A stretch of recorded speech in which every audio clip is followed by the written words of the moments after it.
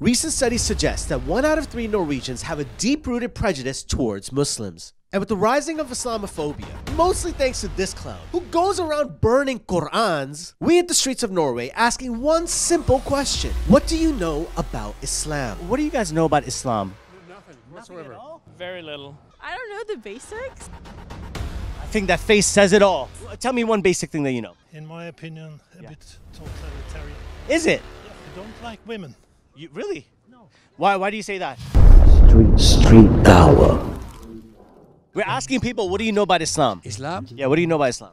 Well, I grew up in Africa. Oh, okay, tell me more. I had like a lot Muslim of friends. Yeah. Oh, Like, so you must have even today, I have a friend who is like a Muslim friend from UK, and we still have contact. Oh, that's what's up. So tell me one thing you know about Islam. You guys have a very rich heritage. Thank you. And You you have a rich culture and history. And you know, only when a person has like had friends with Muslims, that's when they know how deep things go. What was your name again?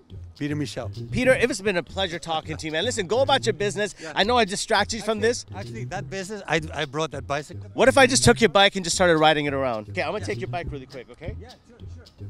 Okay, hello. You see, we're finding this. Yes, hello, how are you doing?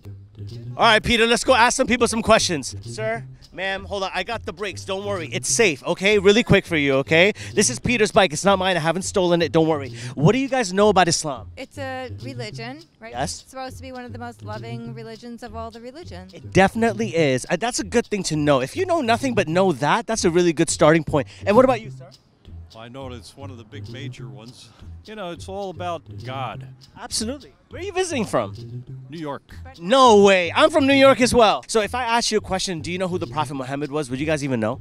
Prophet Muhammad was one of the greatest prophets. That was, Prophet. He yeah. prophesied, you know, he talked about Jesus and everything. He did. So You guys are so much all fun. worldly. We need to go and save the world right now. Guys, you've been so awesome. Peter, roll with me, man. Let's go do this.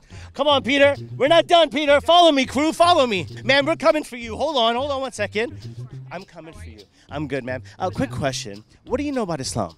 Not much. Not much. So do you know who the Prophet Muhammad was? Yes. You do. What do you know about him? He was the original prophet. Yes. He was one of the messengers of God, just like Jesus, Moses, and Abraham. You've heard of those names before? I have, yeah. Where are you from? New York. You see, notice 2 for 2 right now, okay? Every New Yorker we've met have been very informed compared to the average Norwegian person. I'm from New York, too. Ah, amazing. Where in New York are you from? Manhattan. Yeah? Do you think you can invite me over for dinner one day? Sure. Are you serious? Yeah. But the food has to be halal. The meat has to be halal. There's halal butchers. I understand. I'll do what I can. You'll do it? Of course. Listen, I'm serious. Listen, this is on camera, man. We're going to vlog.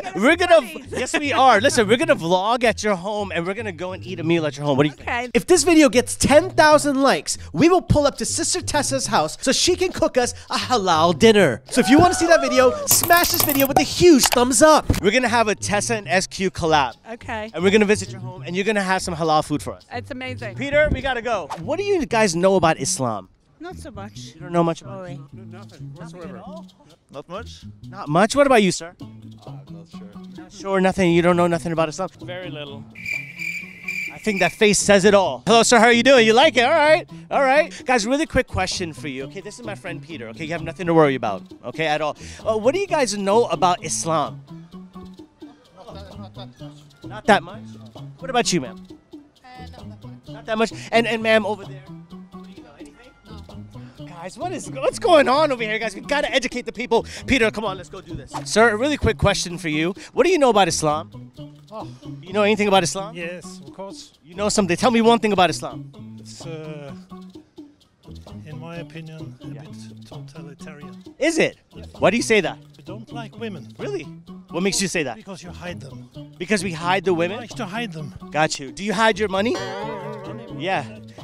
A big thing, sir, because if you have a wallet, you're protecting your wealth and your money because you know if it's out there, it's going to be stolen. I cannot share You don't them. think it would be stolen? If you carried your money on your forehead, you don't think it would be stolen? Afraid of your women to get stolen? No, I'm saying this. Are you afraid of your money? That's why you don't have it? Sorry. So if you're talking about the prejudice that happens over here, guys, this is a perfect example of that. Put them in a small bag and let them. That's what you're suggesting. You know, that's a very like bigoted way of thinking. No, that's what you want. Otherwise, if we wanted that, we would have been doing that. But that's not what's supposed to be done. If you carry your money on your forehead, it's going to get stolen. True or false? I like to see a naked woman. You don't like that. You like seeing naked women? Yes, of course. So you would like for someone to see your wife that's naked? It's not. It's doesn't. That's a naked woman, right? Take care, sir. Be well. Okay. What do you guys know about Islam? Nothing. Nothing? What about you? I know a little bit.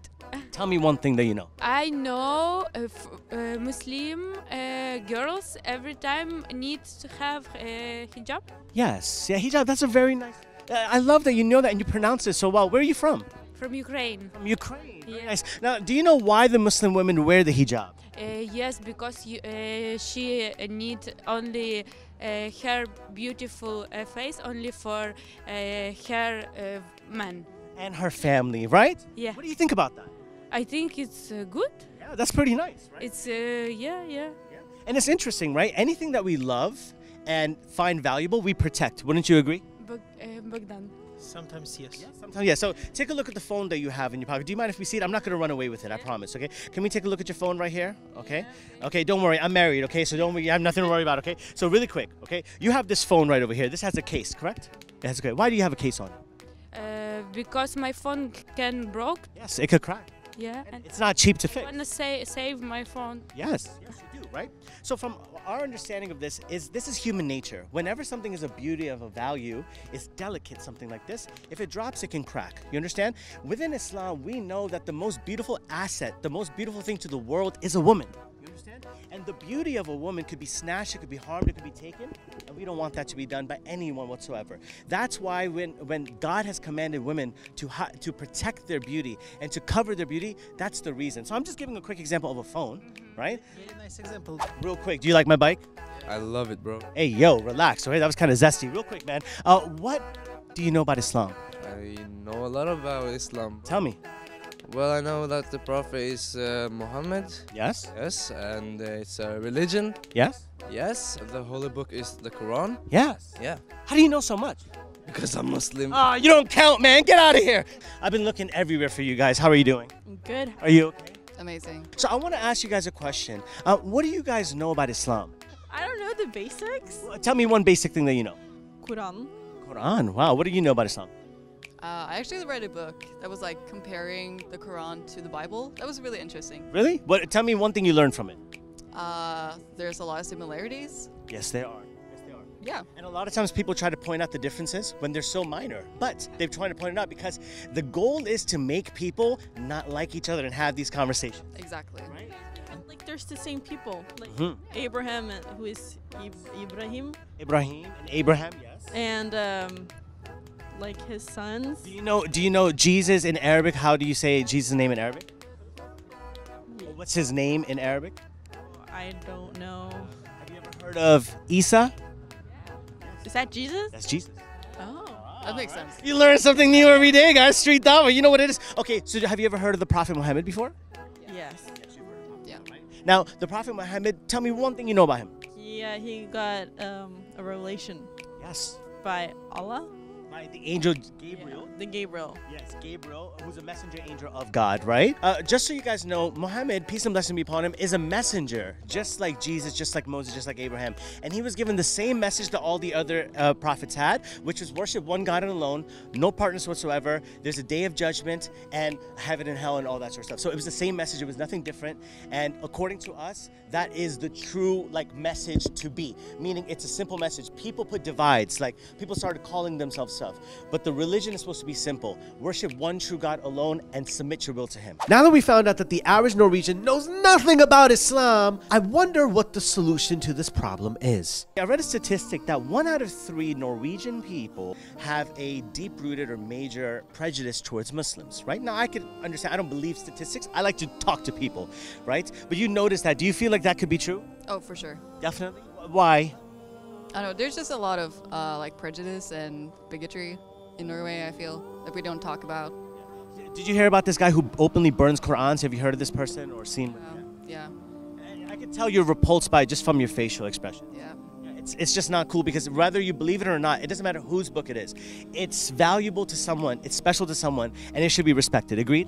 Yeah. Absolutely. How do you think we can eradicate such type of prejudice in people? What do you think what the solution might be? That's a Like, where do you even start, right? But what do you think? Just like talking to people, being more open. Inform people? Inform people. What do you think? Performing is a good idea? Yeah. We're trying to open up an education center over here to help people and teach them more about Islam so that they're not afraid of what they don't know. So maybe if they learn a little bit more, maybe those walls and defense mechanisms might drop. Do you think that's a good idea? Yeah. I think that's a good idea. You think that's a good idea? Of course. It's a great idea. Yeah. Guys, it's been approved right here. Right here. You know what it is. We're here to build that Dawah Center. And you support the Dawah Center, right? Yes. He supports the Dawah Center, guys. Donate below. You already know what it is, guys. Let's build this and let's educate the people of Norway of the beauty of Islam. Islam is beautiful, right? Yes. Islam is beautiful, guys. Donate below. You already know what it is. Let's build this Dawah Center now. We pulled up over here in Norway, did some street Dawah with our new member of the Zamzam Boys, Peter. We're about to go sail in the sunset. Peter, get on the bike. Yeah. I do the riding. Yeah. And you sit at the back. All right, Peter, you know what it is. Let me get back. Don't leave me yet, Peter. Hold on. All right, God. All right, hold on. Wait, am I there? Did I break something? I don't want to break it. All right, Peter, I got you. I'm holding on to you. Peter, we're leaving right now. This is the Zamzam Boy. What am I doing? Okay, I would do it like this. Okay. Oh, okay. This is so much better, guys. All right, Street Dawah, Norway edition. You know what it is. Asking people what do they know about Islam. Hello, guys. This is my friend Peter, and we're out of here. Later, guys.